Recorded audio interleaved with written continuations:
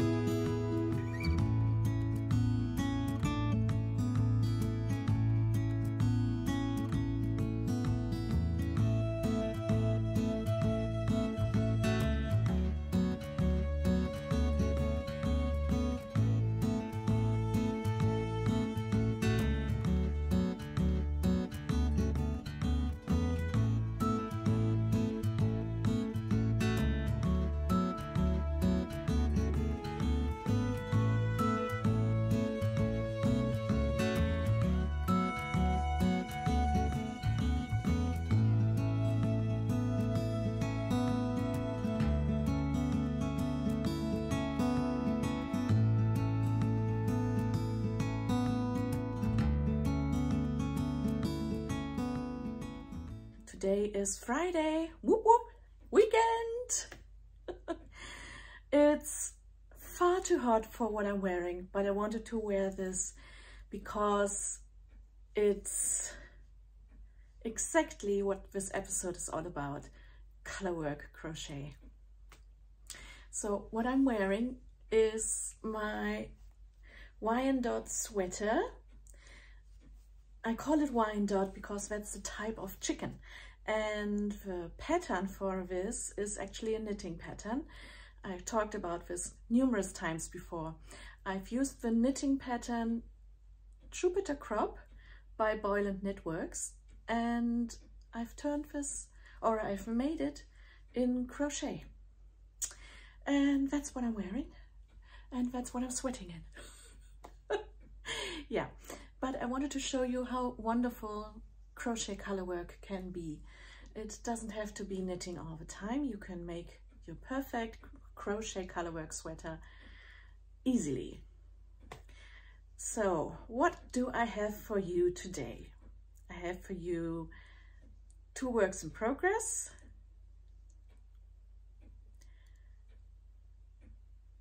I have for you 3 works in progress. 2 are crochet and 1 is knitting. And then I have my finished Vesuvius tee in the background there. So let's start with finished objects, as always.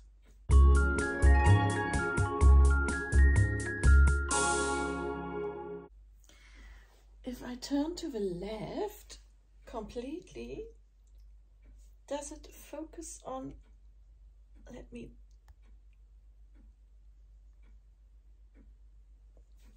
is this now in focus? I hope it is. This is my Vesuvius tee. I've used a 4mm hook instead of a recommended size. So my hook was bigger, my yarn was heavier. I used Atelier Citron Rami Deluxe, which I had left over from another project. I wanted to use that, so that's why I chose a heavier yarn. And I didn't have any yarn with linen content. And yeah, that's just what I chose. I love the color. It's quite, it's like a light rose beige. and I really like it. It is, however, well, the construction is that you start at the back of the top and then you work the sleeve caps, and my sleeve caps, or shoulder caps, which should just cover my shoulders, were actually so large that they were already 3/4 length sleeves. So what I did was that I seamed the sleeves together, and then I joined the rest in the round, and then I continued from there. So it started as the Vesuvius tee, and it was finished as my own Vesuvius version. But I really like it. It's a light top, even though too warm right now as well. But yeah, it is a little bit, I mean, the structure of the fabric is a little bit see-through, and I still have to get a nice top underneath, something silky, so that it doesn't kind of get like Velcro stuck to it, to the layers, and otherwise you would see my bra, and I'm not going for that look. So can you hear that? That's a cat outside. Oh, such misery. Oh. It is dry outside and the sun is shining, so he's totally fine. He just hears my voice. Whatever, a social cat. A cat which isn't my cat. Back to the Vesuvius tee. This design is by Sandra Gutierrez, who is Nomad Stitches, and she has started on the 1st of August her very own crochet community website, which is called playful.com. And you can join there. There's a monthly fee, but you do have a trial period, which is for free, and you get 1 credit point for a pattern of your choice. She also started at the same time, she published at the same time her new pattern, which is a mosaic cardie. Quite cute. Again, cropped. I think that's her personal style. I don't go for cropped, but I have plans for this cardie. So you can use your credit for that pattern or any of the other patterns which are in the library of playful.com. And every month she's going to add another design, not necessarily her own, but there are going to be also other designers adding to the library, like Linda Scuya. And yeah, I think it's a very nice thing. And there is a community area on the website, so once you've logged in and you're a member, you can talk amongst each other. There are topics, and there is a help section and discussions, and there is an audiobook section, like recommendations. What are you listening to at the moment? What can you recommend? And what else? There's a media section with videos, video tutorials, and you can, it's an auto renewal every month, but you can cancel at any time. And that's basically it. The website is based on WordPress, so it's her own website kind of thing, with features like this members only area. And these kind of things, these communities and websites, they grow, so I think that it has lots of potential to become a great place to be as a crocheter. So I've joined, obviously. I am still in my testing period, and yeah, I'm there as Sunbird Crochet, as I try to be Sunbird Crochet everywhere in social media. Yeah, and there are over 165 subscribers, I think, last time I looked. And we only have the 4th of August now, so within 4 days There are lots of members already, and they are from all over the world. So if you feel like joining, go and have a trial. Yeah, Vesuvius tea. I'm going to show it to you on my body another time. But I'm happy with it now. I did have to frog back a couple of times. I started with another yarn, holding 2 strands of yarn together with alpaca blaze. That was very itchy, very fluffy, very stuffing up my nose, and not a good idea. So that's now a kitten blanket. Yeah, you can't really frog alpaca blaze yarn. It's like mohair. It's like Velcro. And then I started with this yarn, and I showed to you my first couple of rows. And after that episode, the first time I showed it to you with that yarn, I realized that I had done something wrong with the increases. So again, I frogged it back, and then I restarted. And there are some projects which are just not working out the way you want them to. And whatever you do, there is always something like going wrong. Not really wrong, but like there's a struggle involved. But I think I've made the best out of this. And what I do love most about this tee is actually the finishing of a neckline and the sleeves and the hemline, which is like a faux crochet I-cord bind off kind of thing. You don't bind off in crochet, but you know what I mean. You finish it off. So that's that. But let's move on to works in progress.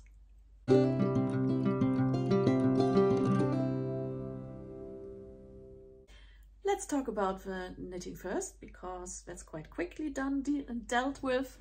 I'm still working on my ranunculus, my second ranunculus, and my second knitted garment in total. I'm on the body. I added short sleeves. I bound off with an what's it called? I-cord bind off. And I'm very happy with it. I will wear a blouse underneath, and I'm just continuing to work on the body until I'm finished, or until I'm happy with the length. This will be a little bit longer. I'm going for a kind of vest look with, I mean, it's not an open vest, but it's like short sleeves or no sleeves really. And then a very long body with some ribbing at the bottom. Not sure, maybe I will add a short ribbing on the front and a longer ribbing on the back. Maybe, I will see. So that's my ranunculus, my knitting work in progress. Crochet.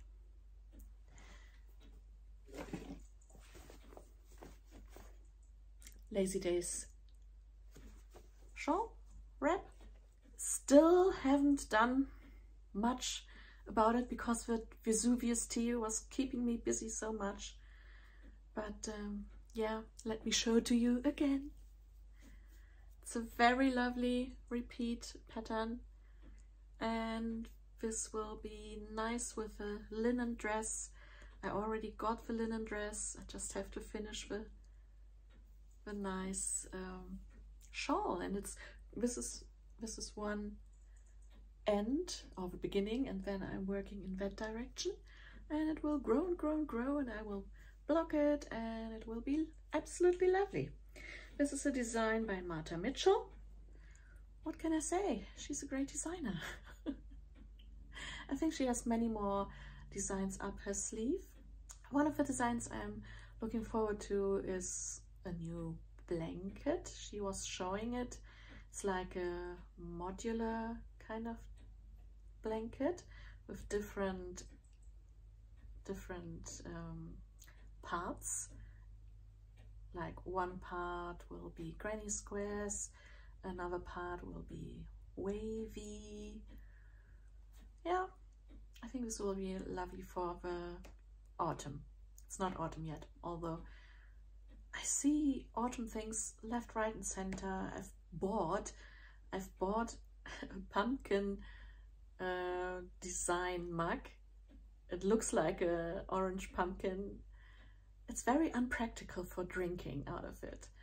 I will show it to you sometime. At the moment it's in the dishwasher. But yeah, and I've bought some decoration pumpkins already, and I've bought some cinnamon spice pecksniff air fresheners kind of spray stuff, and it's all the, I get all the autumn vibes, or fall if you are in America. And I feel like eating plum things and pumpkin things, and it has been raining a lot here lately, but it's not really summer. It feels more like autumn already. But I'm digressing again. Let me show you my other crochet project, which will get much more love. I only started it last night out of a whim, and again, that's why I'm wearing this today. Like this knitting design by Caitlin Hunter, Boyle & Knitworks. What I started yesterday, last night, is also a knitting pattern. It's called Alpine Bloom. I'm sure you've heard of it before. You've probably seen the design, and I'm right at the beginning of it at the moment. So let me show you. I'm using a 3.5mm hook, 2 colors. It's Colourwork sweater. So my main color is this. I'm working this one from the outside, where the color is lighter, and it's more orange in the middle. That's because I intend to use some cotton yarn from Stash to go with it. This will be actually quite good. I will show you later with what I've done already, that it works quite well together. So this is vintage yarn, very vintage yarn. This is cotton. It's obviously a little bit thicker, and this is pre-1989. This is very old cotton yarn. It needs to be used. And the color work is done, the contrast color is this cake, also a whirl cake, raspberry something. Obviously I pulled out the middle, it's yarn bath. So yeah, I'm working on it. Haven't come very far yet, but let me show you what I do have. It's literally just the beginning. I've started not with a ribbing, but with the amount of stitches which I need for the area before the ribbing. Oh, you know, for the opening for the head. So this happens to be 135 stitches. I used a so-called long tail cast on crochet method, which gives it a little bit more of a stretch here at the top. Not much, because this is obviously also cotton yarn, but it gives a nice beginning. It's easy to begin with that. With this beginning, you don't chain and then work your single crochets into the chains, but you wrap your tail around the hook, and then you can easily adjust the length of your piece. And I've made 135 stitches, and then I joined in the round, and where I joined was the center of my back, and then I worked back and forth a couple of times, adding 9 stitches like short rows, or not like short, it is short rows. So that the back here at the neck is a little bit longer than the front. That will then make sure that I don't get this, like this one here, it feels like a little bit too close to the neck. There's a wasp. It feels a little bit too close to the neck, but this one is better shaped that way. I could have done more neck shaping or back shaping, but I didn't. I think it will be fine. And now I've started on the color work. I only just started. You see, the pattern repeat is a 9-stitch pattern at the beginning. So I obviously had to start with a multiple of 9 stitches. So I made 135 stitches, and then I started with the pattern as the chart, the color work chart pattern, following the knitting pattern. It makes total sense to me, and I hope it does to you as well. So I will continue doing that. I will increase where the pattern says I should increase if I would be knitting it, and I will keep an eye on the shape. It should lie flat if I put it on the floor. This shouldn't buckle at all. Okay, so if it does, then I either have to increase quicker or slower the stitches. And since the crochet stitches are usually, the rows are higher than the knit stitches, this would mean that I would have to increase the stitches faster than with knitting.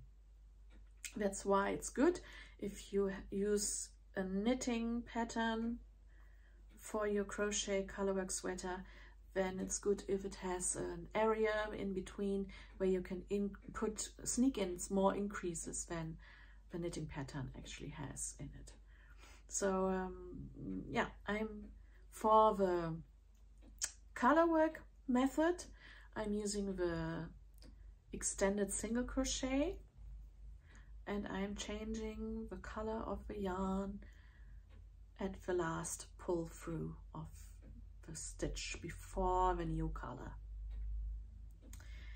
Yeah, the Alpine Bloom has a lovely, it doesn't only have a color work area, but at the neck here, the beginning, has a bit of a floral texture, and I think that I will, you see, add, it's very similar, so I will add this vintage cotton yarn to it, and I will make a border in shells or floral design, something like that.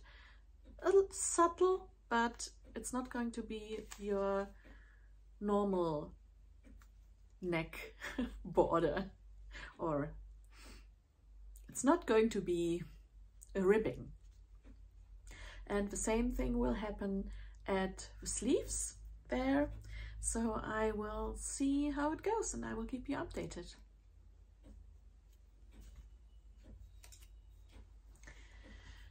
Talking about updating, let's chat a bit.